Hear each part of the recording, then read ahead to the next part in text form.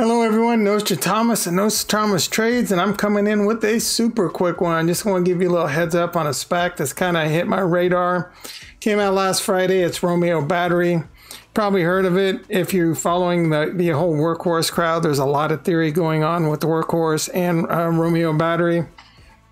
That definitely interests me. I will get more into it. The ticker symbol is RMG. I do have a new format I hope you all like. I will be looking to do this a lot more in the future. It will show, constantly showing how I'm doing in the markets, especially in my Tastyworks account. Constantly be going over Robinhood and my M1 Finance. Again, this one is going to be very quick. Romeo Battery, they are now on my radar. It definitely piques my interest with the whole Workhorse thing, and I'm getting kind of bullish Workhorse again. Can you believe that? I'm not going to invest in it, though, anytime in the near future. But that one's definitely back on my radar. I will be doing a video that I will be doing tomorrow for Workhorse. So definitely subscribe, like, do all that stuff. And then Friday, I've got a video coming out on ChargePoint Switchback Energy. So yeah, again, this video is going to be super quick. Romeo Batteries, it's founded by some dude. I guess they got some Tesla and SpaceX engineers. They put together a battery company.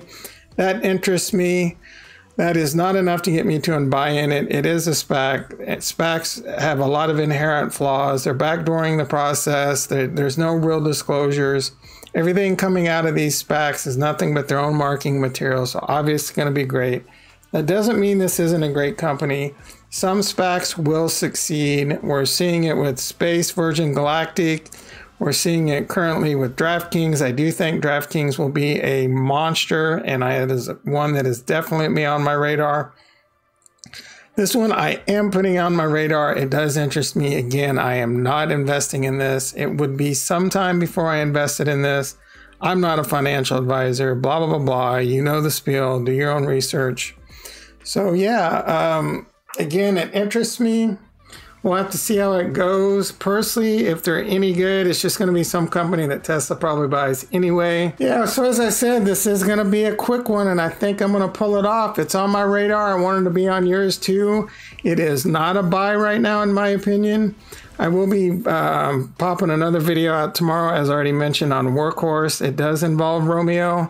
I got a video Friday coming out on ChargePoint. That's another one that interests me. You don't want to miss that. And last but not least, I told you it's my passion project. This is my $2,500 small account. I'm trying to grow this. I'm doing it with options. I'm doing it with stock. I will be doing live trades.